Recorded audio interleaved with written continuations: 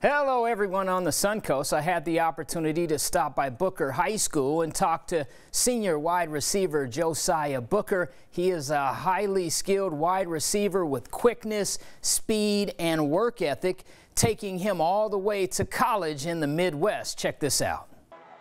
Josiah Booker has at least 16 offers from colleges across the country to accept a scholarship and play football. Josiah tells me he narrowed his offers down to his final 5: Toledo, Florida A&M, Jackson State, and Wofford College. After finishing my 4 years at Booker High School, I'll be attending Central Michigan University. Booker says he will be ready to play college football in the Mid-American Conference.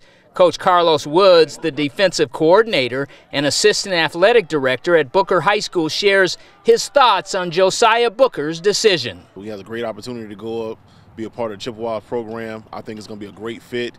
You know, Coach Mack, Coach Petrino, the offensive coordinator, they run the spread offense. It fits them well. They do a phenomenal job of scheming and putting those guys in position to be successful. So it's going to be a great fit for them. Great opportunity. Josiah Booker tells me earning his degree is also important. Football always doesn't have to be the more so of the thing. It could be the route to get you out, put you in a better place where people can't put their foot in.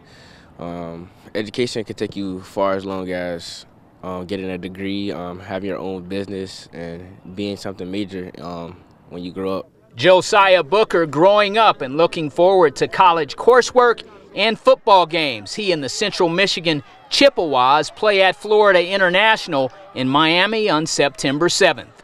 National Signing Day is actually on December 20th.